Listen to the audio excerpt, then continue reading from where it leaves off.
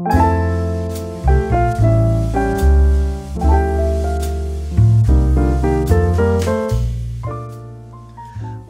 is interior design? Interior design is all about how we experience our spaces. It is a powerful, essential part of our daily lives, and it affects how we live, work, play, and even heal. Comfortable homes, functional workspaces, and beautiful public spaces. That is interior design at work. Hey guys, happy Wednesday. I hope you guys are well. Thank you so much for joining me for another video. Today I have a haul for you guys. I want to show you guys everything that I've purchased so far for the library. I'm so excited to get this all pulled together and my design that I created come to life. The first part was the actual build, and that is just about done, and I cannot wait to reveal that to you guys. To have something that I designed come to life is amazing to me, to see that happen. The second part of the design is the feel that I want the room to have. Now, that room is going to be functional for a couple of things. It's going to be the office where I do all my editing, all my bill paying, all of those things will be happening in there. But it's also going to be a comfortable place where I can sit and do puzzles, I can read a book, I can do my Bible study, I can do all of those things. Now, I initially had said that I was going to put the 2 sofas in there, but I've since changed my mind. And the reason I changed my mind was because I found a beautiful vintage tea cart that I had to have. Actually, Mr. Ernie, with his great eye, is the one who spotted it when we were leaving a consignment shop. It's in mint condition and it's beautiful. So I'm gonna be showing you guys that. The second part of that is all of the accessories. And I wanted a mix of old and new with that. If I would have waited to find everything old, it would have taken forever. And I still will be collecting. You know, I want that room to be a collection of things. But to jumpstart the decor, I needed to pick up some new things. And I was really careful at items that I selected. So I'm gonna give you guys a haul. I'm gonna show you everything. And we're gonna start from the ground and work our way up. And I'm gonna give you an idea of the furniture placement, and then we'll get into the accessories. Let's get started. Okay, the first thing that we are gonna start with is this beautiful rug that we found for $149. And this is what it looks like. I couldn't believe it when we found it. This is the underside. This is the side that the furniture will be placed on. Because of the texture and the color, we just couldn't believe it. We are so stoked about this rug, and I cannot wait to get it in the space. It's beautiful. We got that at Home Goods for $149. I was going back and forth with what style of rug that I wanted to have in there. I wanted it to have a very casual feel in there. I don't want it to be formal. I want it to be super casual and relaxed and full of texture. When we spotted this in Home Goods, we knew that it was a done deal. Texture, texture, texture, starting from the floor, working our way up. But it also is neutral at the same time, aesthetic over this rug. It is just perfect. There's no waiting. If you spot something and your heart feels it and you feel it in your blood and your bones, get it. Surround yourself with things that you love and it's going to be beautiful. Now that we got the rug, let's talk about furniture. I'm definitely gonna be using one of the cream sofas for sure, but we found something, like I said, that I had to have. Because in order to, and I've talked about this before, when you mix vintage with new, it instantly creates home. It instantly creates a homey feel when you combine the two. So Ernie's not a huge fan of all vintage. Neither am I really. He does like little touches of it, as do I, and he lives in this house, so we have to kind of work on design together. Anyways, when we were walking out of the consignment store, he spotted this and I couldn't believe it. We went over there and I was all done. Here she is, this beautiful tea cart, vintage. It's got this bamboo detail at the bottom. The legs work perfectly. This is all my construction dust. Look at this detail, you guys. It has 2 sides that can come up, so that's functioning. Look at the woodwork in perfect condition. I mean, It's beautiful. It also has this pull-out serving tray. What I love about this too is if I'm working on a small puzzle, I can do it on here, and when I'm done with it, I can always slide it back inside. It's also got a drawer right here. Look at this beautiful handle. Look at that. Is that not gorgeous? Oh, beautiful. And it is a stamped Heckman.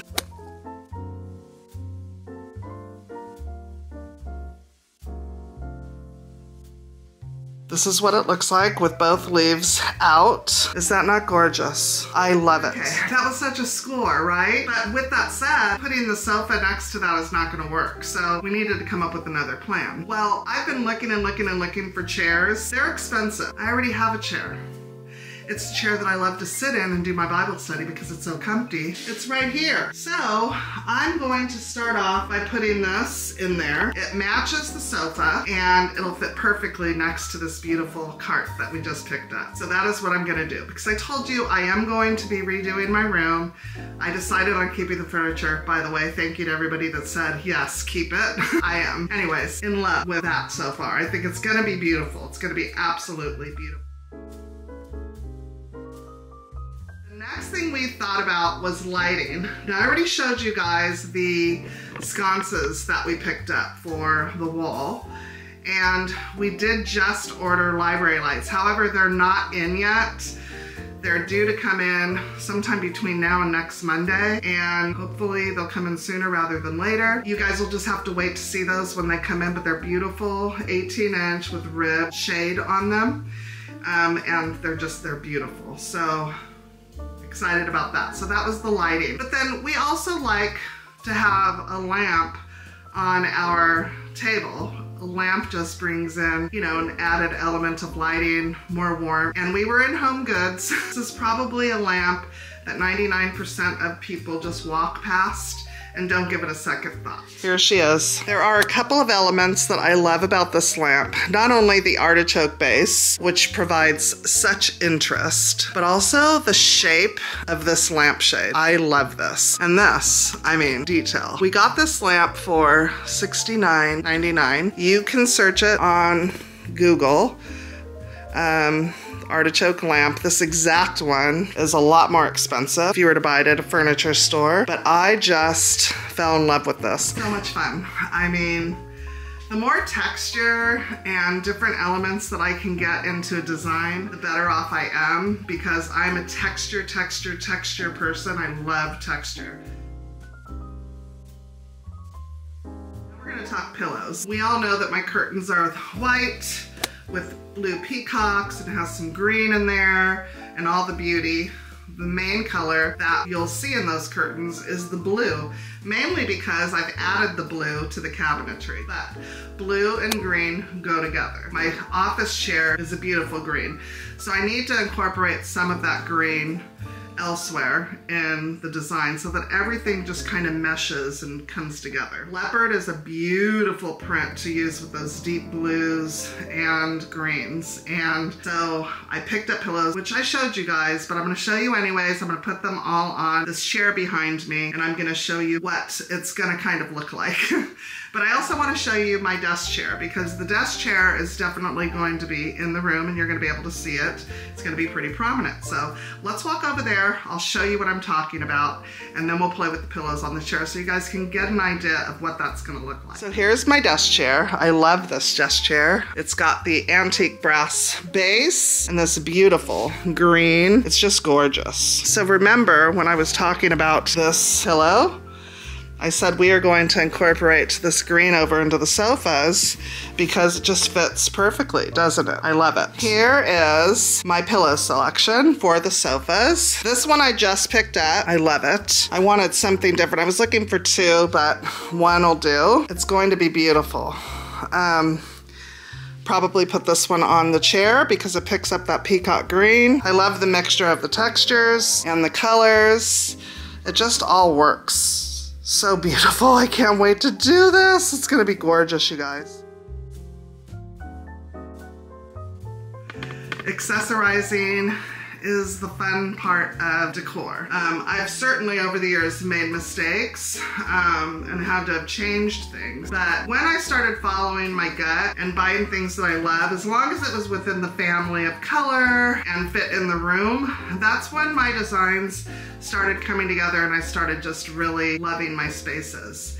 And that's what it's all about. Just like I talked about at the beginning of the video. It really, your rooms are really designed to live in, and you have to really love that space, you know? Anyways, I got some accessories for the shelving, so I'm gonna show you guys all of that. The first thing we're gonna talk about is books. Now, when I was in California when I sold my forever home, I had a ton of books because I had a whole wall bookshelf in my front room, but I got rid of all of them. Because I didn't know what my next house was gonna look like. I didn't wanna store them.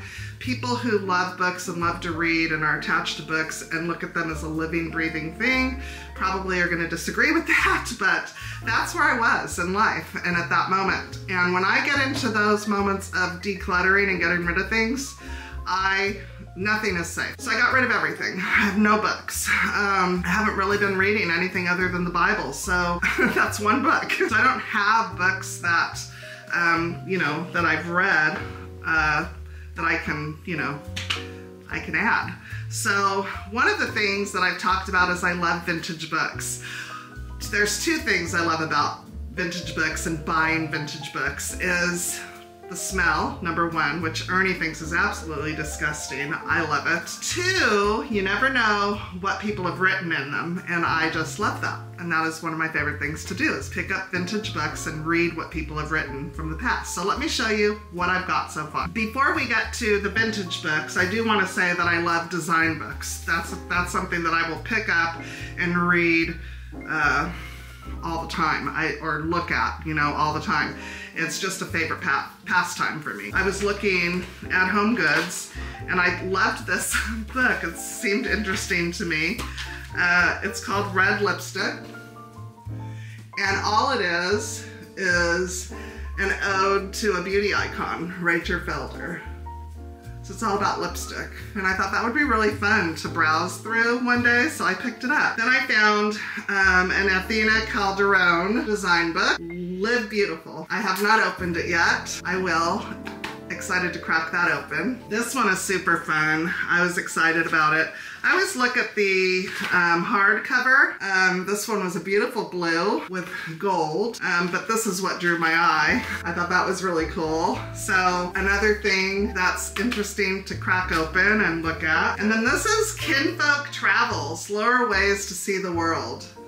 And I thought that was interesting too. But what these all have in common is this. They all work together. So if I'm going to use them stacked on top of each other or next to one another, they don't interfere with my OCD.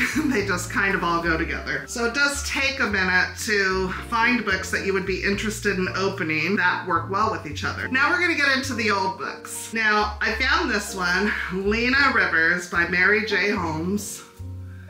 And I loved this color and the age. Look at the pages, you guys. I love it. So it was $12, and it says in here, Edna Ham and from Mama, and it is dated December 25th, 1903. I love that. I just love that. I just think that is so cool. I have a piece of somebody's history, and that is cool. A little girl opened this book on Christmas morning in 1903, and she was excited about it. So that just excites me. I'm actually gonna read this book. The next old book I got was Shifting for Himself. I loved the cover. That's what drew me in. And of course, how old the book is. I'm actually gonna read this book too. Another one that drew my eye was this one here. Always the binding and the pages draw me in. That's what draws me in to the age of the book, or to open the book. This is so funny. It says, "Be quiet, kid, I ain't joking." And then it looks like it was smeared out. June Oliver owned this book. It looks like she balanced her money or did math work or something in there, which is really very cool. Tennessee, its growth and progress. So a little history about Tennessee, which is very cool. Then I saw this book. I just liked it because it's red, white, and blue. But it's Rebel in Blue is the name of the book. But I loved the color of the hardback. It's like a powder blue, beautiful. So I most likely will take this cover off. It's tearing anyways.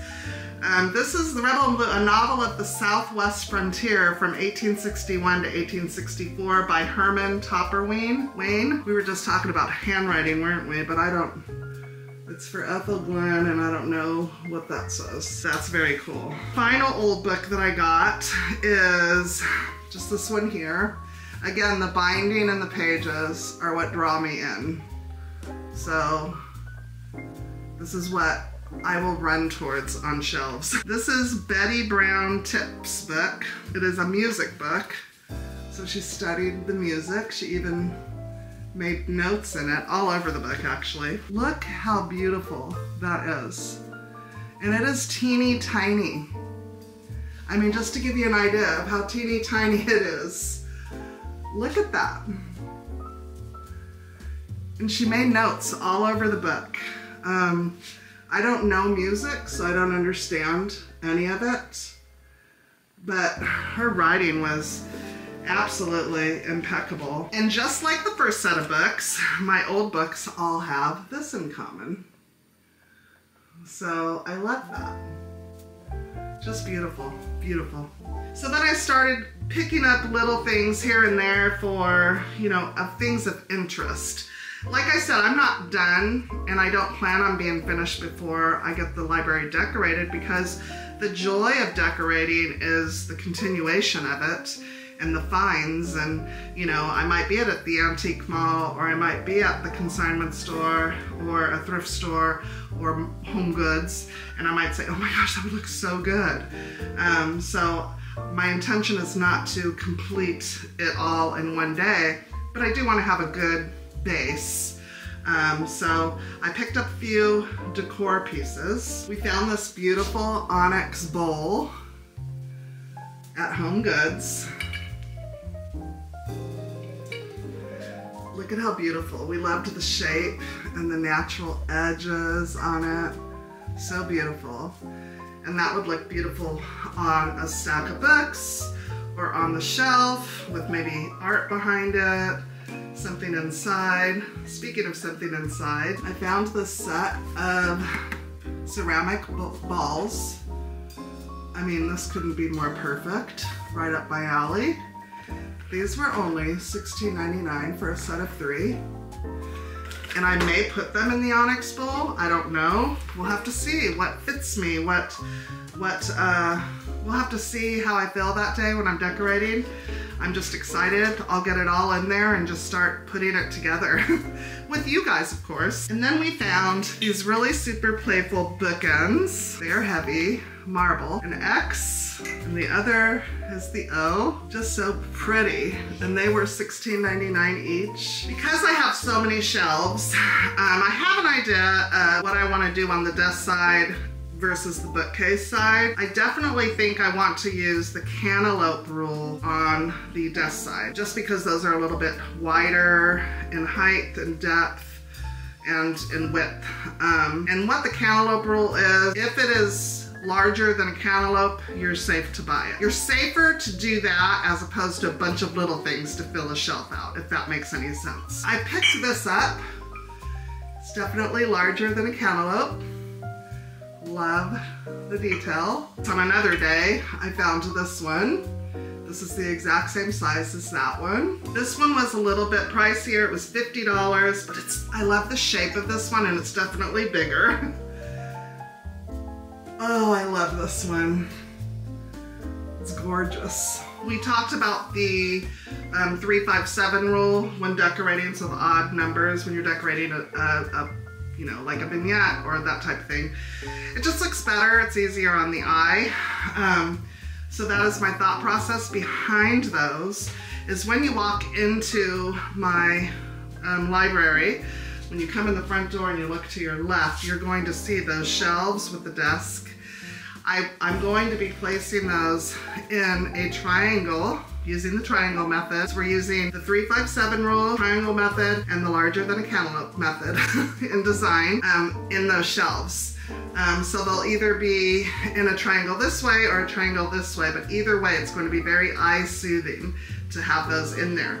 And those are my bases. I think it's all gonna come together beautifully. We are getting very close to reveal day. I'm so excited. I can hardly wait. I really feel like within the next couple days, they're gonna be done. It's all coming together. It's all gonna be beautiful, and I cannot wait.